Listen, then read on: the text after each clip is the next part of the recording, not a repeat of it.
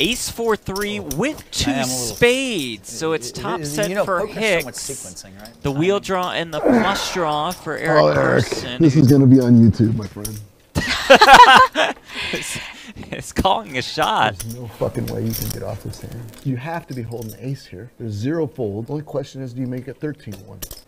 Hicks does bump it up to 10,000, and Persson calls before the chips even hit the felt. The ace of spades on the turn. So the flush comes in for Persson, but it's Hicks with quad aces.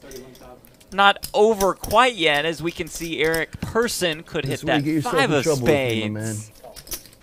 Hicks makes the call. The river is the 7. The snap shove and the snap call. That's good.